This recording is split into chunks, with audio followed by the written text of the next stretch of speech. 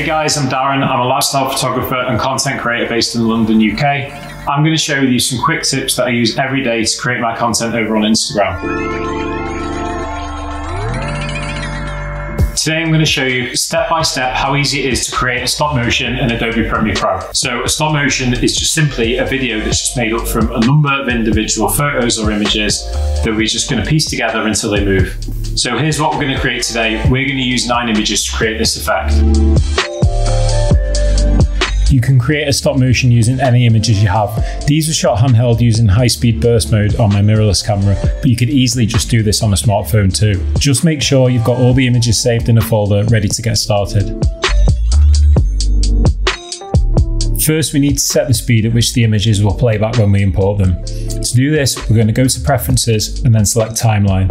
Here you'll see I've got my still image default duration set at 0.2. What this means is every still image that's imported into our sequence will last 0.2 of a second in duration. If yours is set higher by default, you can change it here now.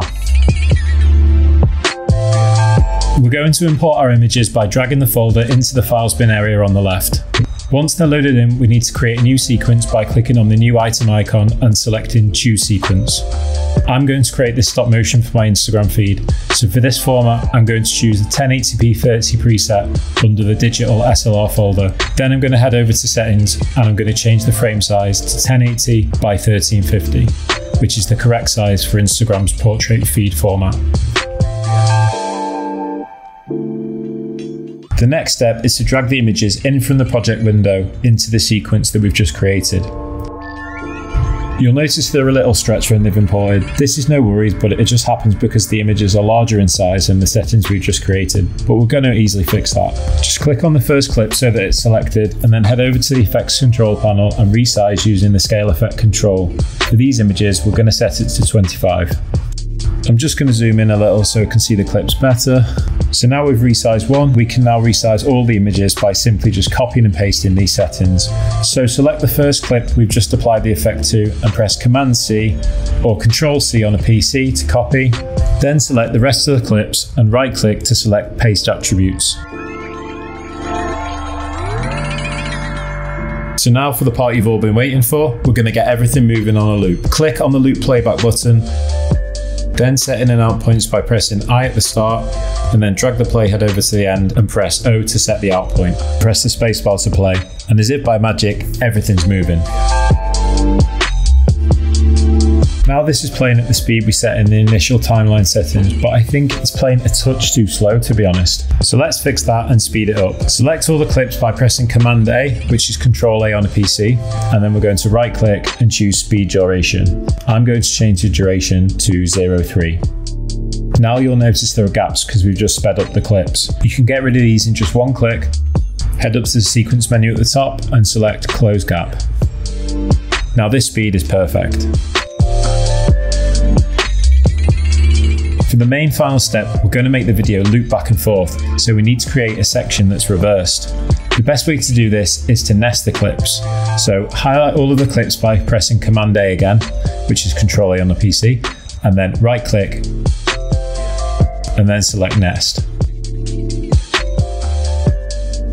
Then we're going to duplicate the nested clip by holding the Option or Alt key and then dragging them over. Lastly, we'll reverse this clip. So right click, choose Speed Duration, and then choose Reverse Speed. Drag the loop out point to the end and press the spacebar to play the loop.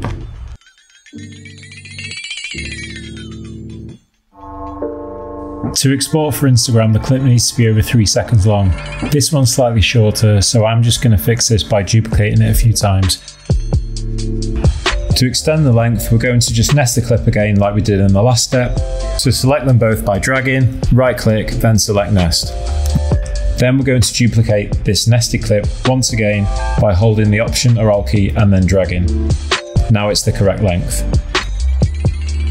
To export, just press Command M, or that's Control M on a PC. Then we just need to select somewhere to save the final video. So just click here where it says Output Name, choose the location you want to save the file, rename it if you wish, and then just click on Export.